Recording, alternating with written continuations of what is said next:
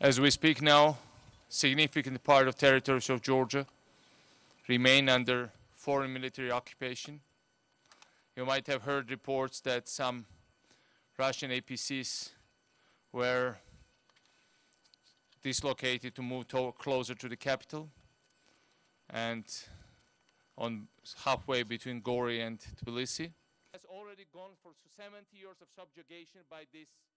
Today I signed the ceasefire agreement. I have to specify this is a ceasefire agreement. This is not a final settlement. We are under Russian invasion and Russian occupation right now. There is continuous instances of mass. Never ever we will surrender. Never ever we will give our freedom and independence. Never ever we will give any piece of our territory. And freedom will go to every part of Georgia, to every ethnic group, to every community in Georgia. President Bush noted in his statement a couple of days ago, we support Georgia's sovereignty, we support its independence, we support its territorial integrity, we support its democracy and its democratically elected government. That is America's position, and in my discussions with my European colleagues, it is the position of the Europeans as well.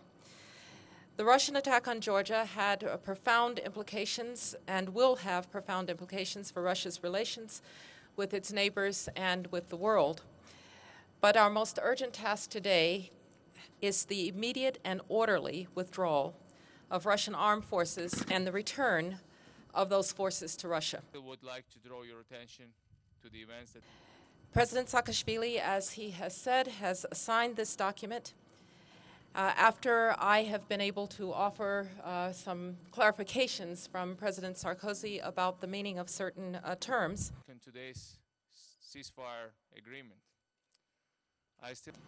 The free world will now have to wrestle with the profound implications of this Russian attack on its neighbor for security in the region and beyond. Dr. Rice, Rustavi to Georgian TV, our last question.